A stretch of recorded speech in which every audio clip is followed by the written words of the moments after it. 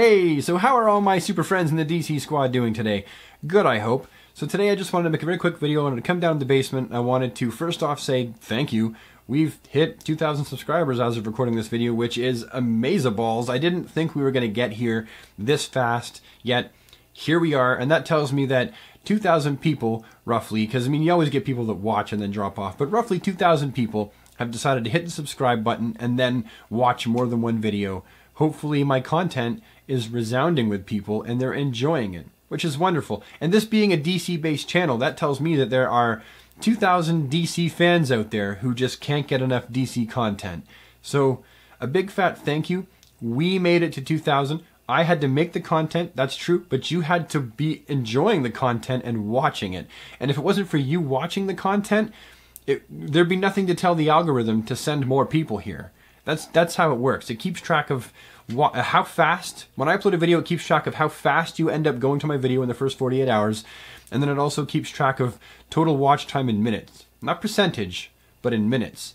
That means if I have a 10-minute video and you watch 70% of it, so you watch 7 minutes of my 10-minute video or 8 minutes of my 10-minute video, it goes, oh, that one must be reasonably good. And it begins to suggest it as a taste test for other people in that topic. And that means that it's working. If it wasn't for you guys, I wouldn't be ending up being suggested. And there's times when I've logged into YouTube not under any account, under someone else's IP address, and my videos still show up when I search for the basic term, not the exact title because that's kind of cheating, but the basic term, they show up. And that's thanks to you for watching the videos and consuming them and all the support you've given me. So a big fat thank you. We did it. 2,000. The other thing I wanted to do is I wanted to talk about some of the, not the changes coming on the channel because the channel's staying exactly the same, but I will be reviewing a bit less products in the coming months just because it's expensive as a Canadian to buy these products, have them shipped here and reviewed here, or just buying the products in Canada, comic book retailers and Walmart, Toys R Us. I mean, if you think it's expensive where you are, if you live in the States, it's way more here. It's way more here. For me, just to have a Multiverse Flash, if I want to buy this from Walmart, it is $29.97. $29.97. So you really have to fork out a buttload of cash to make most of these video reviews even happen, unless you manage to find out on eBay or Amazon for really cheap and the shipping is cheap. It's expensive. And I can't keep up the momentum forever. Yeah, I've got all kinds of older stuff still in box that I can pop open and review, and I've got customs. Like, I do have all kinds of stuff, but I don't just want this to be a product review channel. I've said all along I want to do other stuff. One of the series that I wanted to make, which is actually the second reason for making this video, is I wanted to do the Who Is segment on this channel, and I haven't done it yet. And that probably just seems like I'm being lazy, and another thing I haven't done but honestly, I haven't done it because I wanted to have that backbone. I wanted to have that, the groundwork, a foundation to lay my Who Is series on. And the thing is, there's so much information. There's reboots, hard and soft reboots. There's complete revamps that happen. That it's, sometimes it can be tricky to nail down the facts of a character. And there's so much information on the web, and people have various ideas and feats from their favorite characters that maybe are no longer applicable and that kind of thing. So what I wanted to do was have a basic, as current as I could get, backbone source for all the characters. And so I picked up this book that I'm going to show you, and I also want to show you another product I picked up that hopefully will make the channel a little bit better. So I'm just going to spin the camera around and we're going to have a look at that quickly as well. Okay, so recent purchases for the channel, not including figures because they're just going to be a given. I picked up the DC Comics Encyclopedia, the definitive guide to the characters of the DC Universe, and I did this because I want to start that Who Is segment, right? Who is ... The problem is there's so much information out there. There's information post all the different crises, there's post 0 hour, there's so much out there, and everyone has a favorite version of their character that it's kind of important to have a definitive guide to where they are like now. I mean, this book is, I believe, a 2016 or 2017 book. Let me just have a peek. Yeah, 2016 here. Now, if that's early 2016 or late 2016, I have no idea. I just know that it's 2016. We're currently 2018, so some of this information is going to be probably a little bit outdated. However, this is still the definitive guide to the DC Universe, created in full collaboration with DC Comics. So it's important to know that when I take something out of this book, unless there's more information, like I read Superman like religiously, so I know what's going on in the Superman comics, so I can add to the information here. Same thing with Supergirl, but I can't afford to read all the comics, so you're going to have just a little bit of mercy on me for the fact that, say, for example, I don't buy every Batman comic, so I'm going to miss things. Maybe there'll be things that I'm saying that are a bit outdated. Understand that the Who Is videos are meant to be accurate as I can possibly make them. However, they're also meant to be fun. And let's just not lose sight of that. As much as I love the comic books, I love DC Comics, I really do this for fun.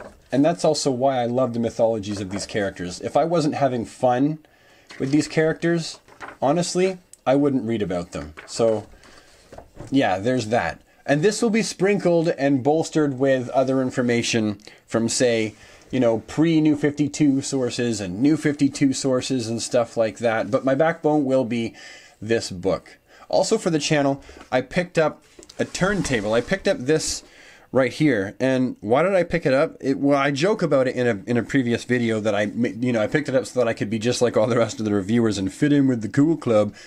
One, that ain't never gonna happen. And number two, I picked it up because it just made sense to own it.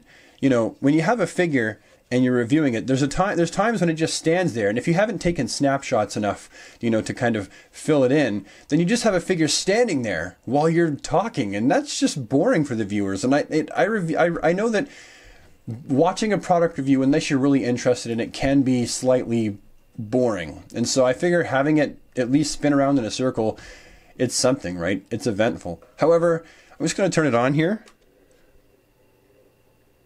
You can hear that, right? It's slightly noisy, and the funny thing is, this is actually on fast. Like this is the faster speed. Let's stick a Cavill head on here.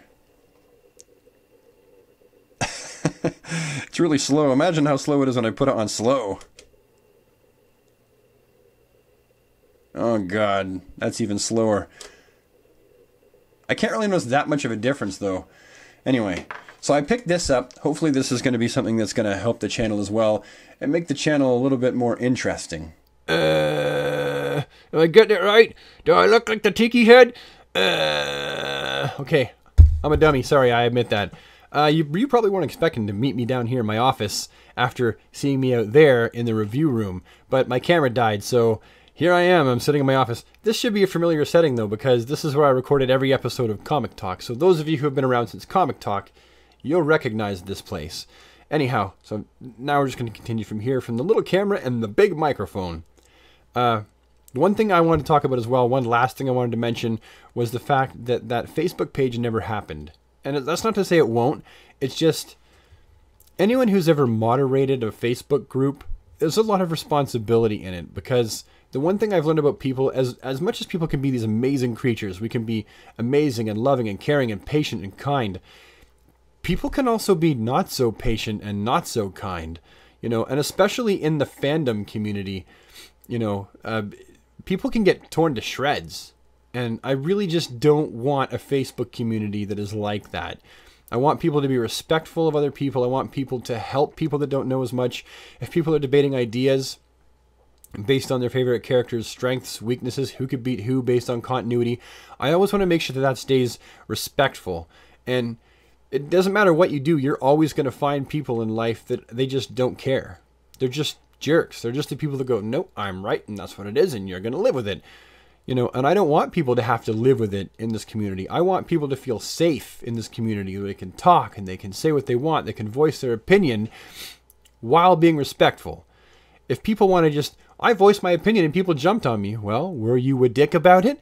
If you said it in a dickish way, then yeah, people aren't going to like it. I want people to be respectful in the community. And that's difficult. And I know that starting a community would mean, unfortunately, having to police it constantly. And I don't mean that in like the, I just mean having to keep my eye on it, making sure that people are playing nice, and occasionally giving people the boot who are just being dickheads. And I know there are people that have said, hey, I've modded communities before. I could totally help you mod the community. I totally took note of all that back then. But for me, it is the personal jump to take on the responsibility of starting this community, because in the end, I'm nothing. I'm just a guy. However, when you start the community, you are the nothing, just the guy who started the community. And in the end, that means that the responsibility does fall down to me to make sure that newcomers and new fans and people who maybe are otherwise antisocial, taking a step to even come out and say hello in a community like this, my job is to make sure that it is welcoming and safe enough for everybody. And that's a big step. And I have to feel comfortable and ready for it. So I really do want to make the Facebook community happen. It's got to be the right timing. But yeah, I think I've said everything I wanted to say. I've touched base on everything. It was just kind of like a hello. So I think I've achieved that. So I guess the video's over. Thank you so much for taking the time out of your day to allow me to touch base with you face to face in a very candid, very natural way, whether it being a product review or anything like that, or a discussion talk. I appreciate that. If you've liked the video, please take the time to leave a like on it, because that's going to let me know that hopefully I've done something right and you've enjoyed the video. Any comments you have, leave those down in the comments section below. Again, very sorry I haven't started that Facebook group yet. It's still in the works. And if you think you might want to see more of my sort of content show up in your inbox, maybe my product reviews or more of my face, hit the subscribe button, because it's free. And if you ever get bored and want to unsubscribe, you can do that too, and it's free. And then if you do subscribe, remember to ding the bell so that you never miss a video. And I'll see you in the next one. Have an awesome day, DC Squad. Take care.